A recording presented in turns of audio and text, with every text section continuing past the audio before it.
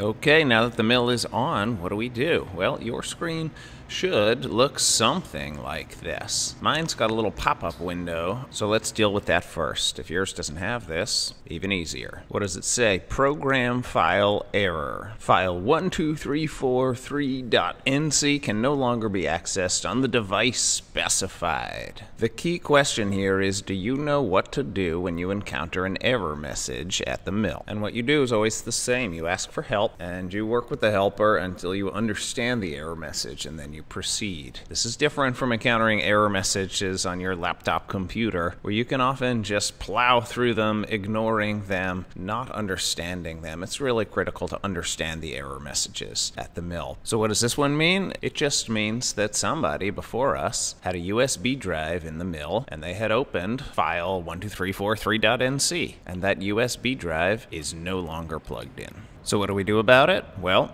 we hit this exit button. And how do we hit it? Well, we hit the cancel button, which is way down here on this large and daunting keyboard.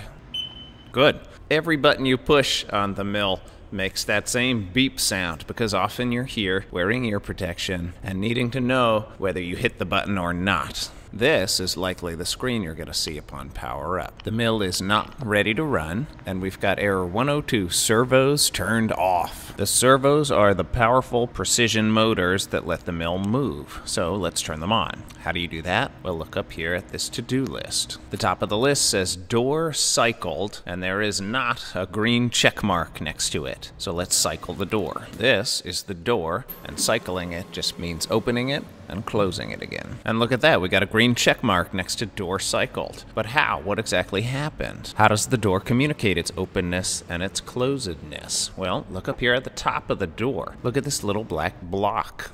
And look how it slides under this cute gray house. Open the door and look under the house, and you'll see two critical mechanisms. This green one on the right is a proximity sensor. It senses that the little black block on the top of the door is close to it or not. To the left of the proximity sensor is the locking pin. What looks here like a stainless steel circle is actually a stainless steel cylinder that shoots down into the door, down onto the left-hand side of the little black block, effectively locking the door closed so that you can't accidentally open it. And all that is why we have this lock symbol next to the CE stamp, stating that this mechanism conforms to the European standard for these sorts of safety devices. Great, we've cycled the door. But what about this next item? Emergency stop already has a green check mark next to it? What's that about? Well, look over here at the emergency stop button, often called the e-stop button. It is big and red and terrifying if you've never pushed one. So go ahead and push it. You can push it gingerly with your thumb. You can cram it in with the heel of your hand. You can punch it with your fist or your elbow. It is big and red so that if suddenly you feel like everything needs to stop, you can find it and hit it in a hurry. And notice how after pushing the e-stop button, that green check mark that came preloaded with our to-do list has gone away. And notice some other things too. The light at the top of the mill is now flashing red. And down on the screen we've got error 107, emergency stop. And in the middle panel, e-stop pendant. And this icon for the e-stop button having been pushed. All telling us that the entire mill is in a full stop. So how do we release this state? Well, come back to the e-stop button and notice the three tumbling arrows on the front and twist the red button in that direction. It'll pop out, releasing the physical part of the button, but this error message won't clear and the light at the top of the mill still blinks red. Why? Well, this is a common pattern with a mill. There was an error. The e-stop button was pushed.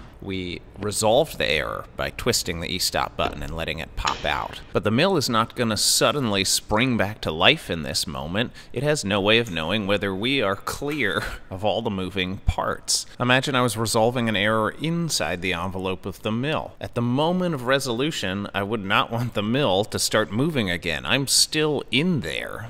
So it sits and waits for us to tell it that it is okay to try to start moving again. And we do that by pushing the reset button.